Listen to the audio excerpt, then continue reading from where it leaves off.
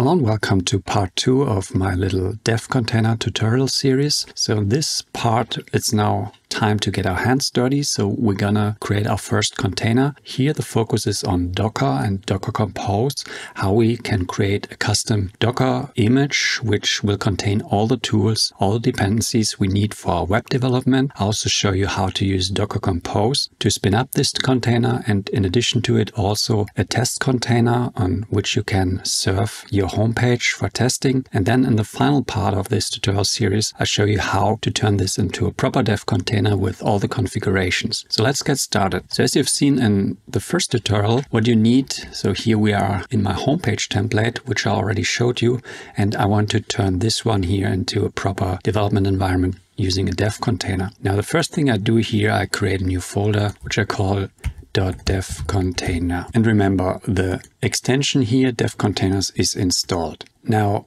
as a first file inside of here, I want to create a Docker file. This Docker file we're going to use to build our container. And I won't go into the details of what Docker is, how it compares to, for example, virtual machines. There are many tutorials or videos about this topic out there, and I'll also link one in the description from another channel, which gives a very good overview why Docker is so great and why you should use it. Here we focus on how you can create a custom Docker file, and typically the first line inside a Docker file, you specify a base image. So which kind of system you want to base your Docker file or your Docker image on. In our case, for web development, I want to base it on Ubuntu. And the command for that is the from command and then specifying Ubuntu and the version. Where do I get this from? This comes from the Docker registry. If you go to hub.docker.com, that's the main Docker registry, the one from which I'm pulling images. You can search for Ubuntu, and here you'll find the repository, and in it you find different versions, and we're gonna take here 2204 as our base image. So that's a blank Ubuntu image. If I were to save this and down here just run, let's go into the .dev container, docker build -t, let's call it me bride web dev. This will now create an image including Ubuntu version 2204. We can also check that it was created. Let's do Docker images. So here you see the new image. And next, let's just start the container, Docker container run. We want to run it in interactive mode because otherwise it will just stop directly, and we want to open the bash. And to see how quickly it started, and that's one of the powers of Docker, it starts much quicker than, for example, a virtual machine because it doesn't include all the kernel. It just uses the kernel of the subsystem, in this case WSL. Now here inside of this container, it's an empty Ubuntu. It doesn't have the tools we need for web development. For example, not even Git is present. So you see, it doesn't find the command. So what we now want to do, we want to extend here this Docker file to create us an image which includes all the commands, all the packages we need. And for it, we use first apt, the package manager. And what we can do now, for example, if you were to install something directly here inside of the Docker container using apt-get update, apt-get upgrade -y, so we don't want to be bothered by it asking us, apt-get install -y, no install recommends, so we don't want to install recommended packages. And then git, this will first update the listings for all the packages, so getting it from the repositories. Then it will upgrade the existing packages, and finally it will install git. So this will take some time, and once it's finished, we'll have git available in our running container here. Now the problem with that is it's just in this container. If you were to destroy this container and create another container from the image, git would be gone again. So it's not part of the image. And that's the important thing. So first, what you can do if you build your dev container, you can enter the blank dev container in interactive mode like I just did and go through the motions of installing everything like you would on a real system. Use Google to figure out what you need, what are the correct commands, and you basically test them here. But then let's first check here, git. So Git is now installed, but then you have to copy those commands up here into the Dockerfile. And you do this by invoking the run command. So with run, you add a new layer on top of whatever came before. In this case, we just have the blank Ubuntu. And when we do a run here and basically just do what we just did in the container. So doing all the update, upgrade. Let's move to a new line here and install Git. Then next time we build the image and run a container from it, Git would be already installed. And this way you can build your container layer by layer. But what you should also do is not just install Git, you should also fix the version. That's a recommendation, and to figure out which version to use, so it's not just this version here, you can use apt show git, and this will tell you the version of the package. So you're looking for this here. Let's take this, and now we have fixed the version here, which is the recommended way of installing packages. Now let's just save the Docker file and also exit the container here. Now when I exit it, it's also automatically stopped. So if we do a docker ps, you see it's not running. Those are just my dev containers from my homepage. The reason is because there's nothing running now in Ubuntu anymore. So we started it in interactive mode with the bash active. Now the bash was closed, so the container also closes. Now if we look here at Docker Hub and go to containers, we see up here, this was our container that was exited. We can also delete it now. And now let's repeat our build command for the image and notice what happens now. You see here the first part, it's cached. So it already pulled Ubuntu from the Docker registry. But here the second command, this run command, this is new, and it now goes through the motions of installing Git. So first updating, upgrading, and then installing. Basically what we did inside of the container. The difference is now it's part of building the image. So this will already baked into the image. Whenever we run a container from that image afterward, we will have already Git available. Now let's run the container again. And now do git -- version. And you see Git is now installed directly. Now let's extend this run command and add some other packages, and I'll just copy them over because otherwise it will take too long here. So I have a few others which I want to add here. They're going with this \, you can enter a new line. Let's just add a few more. Now we also want Python, pip, CI certificates and curl are required because in the next step we also want to install Node and we need curl for that. OpenSSH to be able to securely connect to Git. This way we already have a good foundation, and I added everything in one run layer. So this means this is one layer. If I change anything here later, this run command will be performed again. And if I don't change anything, it's cached. So this is how those layers work. Now also what we want to install. First, let's exit and rebuild the image quickly. You see that now here, the first one again cached, and the second one will be performed again completely because we made changes. Now this installation took a little bit longer, but let's again start the container. And this time we want to install other dependencies.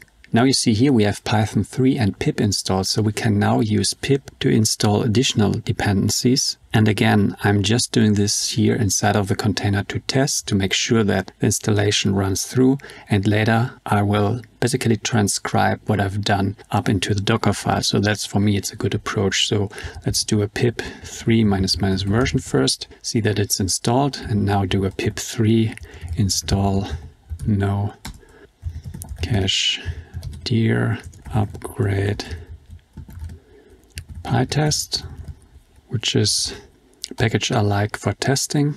Then let's get the black formatter, pylint, and pillow, because I use pillow in my homepage template to resize images. Now let's just also check all the versions and get everything up into the Docker file. So let's do a clear pip freeze. So with the pip freeze, we basically see what's installed, and here we see the tools that we installed: pylint, pytest, pillow, and the black formatter. For this now, I'll add a new run command, a new layer, because this here was installing Ubuntu packages. Now we're installing Python dependencies. So now I can save, and next time I update the image, those tools will also be available. Next thing I need is Node, and for this you typically do some Googling and find out that you should use NVM, the node version manager for it, which we're going to do. So there are a few commands. I not go through each command. So typically first you can again test it down here that the installation works, and then you can create a new run command. So let's just do that because I don't want to now bore you going through each step. I mean, you know the principles now, and I'll just add it here directly to the Docker file. Once node is installed, we also have npm accessible. I use npm to install the gulp CLI globally because this is what I need for my development. I talked about this in the first video. Now let's save it. And then what I also want to have part of this Docker file is Docker. So Docker inside Docker, kind of an inception, but it's just helpful to be able to run Docker commands from inside of your container. And you can also directly connect this Docker to the Docker of your host. So basically from inside your container, you can get information about containers running outside of it. And this will help later when we use Docker Compose to create a test server. So let me also add in those commands here for the installation of Docker. So I won't go through the different commands here. You can Google this, check what it does, but in the end, we'll have a Docker installation. And final command, which I also took from Google, is this one here. So here we extending the bash RC, which is used as startup script for our bash. And we change its look because we always want to see, if we are in a Git repository, we want to see the current branch. And this is what this here does. And also don't worry, you don't need to now copy this from the screen. I have everything I show here part of my open source homepage template. So you can just check this out and get either the Docker file or the complete repository. Now let's save this. Now also exit down here and rebuild the image. And this now will take a bit longer because we're now installing a lot more. If you've tested everything inside of the container already, you know that it will run through. And yeah, that's also the reason for such longer installations. It's always good to first test it in the container and then just transcribe the commands up into the Docker file. So now that our Docker file is finished, I also want to add a Docker Compose file up here. So let's create a new file. And I like to use Docker Compose first of all because it's a nice wrapper around the Docker CLI, which makes it easier to use more complex commands where you also want to mount directories, but it also allows you to quickly with just one command start several containers, which is one thing we wanted to do. So remember, first video I told you we want a dev container and also a test container. So let's just write the Docker Compose file. So it's a YML file, a YAML file. First we specify the version, and then there's the services section in which we add our service, and we call it mebright web dev. And inside our service, we add a build directive, because in this case, we want to build an image from the Docker file. So we specify the context, basically where the Docker file will be located and the Docker file. So instead of having build here, we could also directly pull an image from a Docker registry here. So instead of the build, we would have the image command, and we'll do this later. But here we just want to create a service based on this Docker file. What we can also do, we can mount folders. So we use the volumes. And what we want to do, we want to mount the root folder. So we go one step up using ... and then we specify the target folder inside of the container. Home develop is what I call it. What we can also do, we can exclude a folder from this mount, because here you see still the node modules are installed locally in my Windows system. I don't want this, so I can just specify home develop node modules here, which basically later excludes it from the mount. So if I'm inside of the container, do an npm I, node modules will be present in the container, but they won't be here in this host file system. And with this, I'm done. Can now invoke the container Docker Compose up. This will now look at the Docker file and also rebuild if there's anything that isn't cached. So you notice here that the image was built, the container was started, but it directly exited. Remember, before we always started the container in interactive mode, directly logging into the bash And if the bash was ended, the only command running in the container stopped. So here we don't have any command running, which is why container directly exits. We can remedy this with the following. So we can add a command here to the service, and yeah, we just use a while loop that doesn't do anything, but it's basically a never-ending command which prevents the service from just stopping. So let's just save it and do docker compose up again. And this time you see we're still in the container. Now let's open another shell here, do a docker ps. So here we see our dev container. It's running for 13 seconds. Now we can also again get into its shell. So do a docker container exec -it f3e. So I just use here the first part of the container ID, and we want the bash. And yeah, again, we're in the bash. And also let's check if our mounting worked. So let's go to home, develop, do an ls. And here you see already all our stuff from the homepage template is mounted. Also, you see what we said. It sees we're in the Git folder and we have the master branch checked out. So pretty nice so far. Let's exit again and also end docker compose. So just Control C. Now we want to add a second service, the test service. So let's just add me bright web test. And here we're not using a Docker file. We're directly pulling an image. And my homepage uses PHP, so I used the PHP Apache image. So I did a bit of Googling, checking the Docker registry to figure out which one I needed. And amongst the PHP packages, there is a version or a tag called Apache, which includes an Apache server. Here I also want to do a volume mount. And what I want to mount is the dist folder, which contains my compiled homepage template. So let's just do that. And I want to mount it, or I must mount it to var www.html, which is the folder the Apache server serves.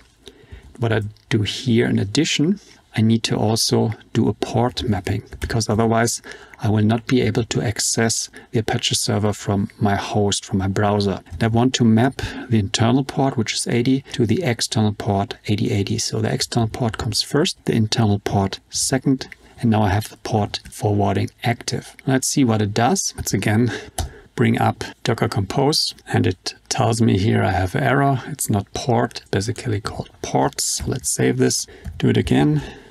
And now everything starts. Let's go to localhost 8080 and see here, this is basically the empty homepage template, which is served by the second container, by the Apache container. And with this, we've reached the end of part 2 of this tutorial series. In the next video, I'm going to show you how to bring everything together by adding a dev container configuration. And we're also going to upload our image to the Docker registry so we can use it for multiple development projects, because we don't want to every time build a new Docker image. If we have our container, our dev container, it might work for several projects.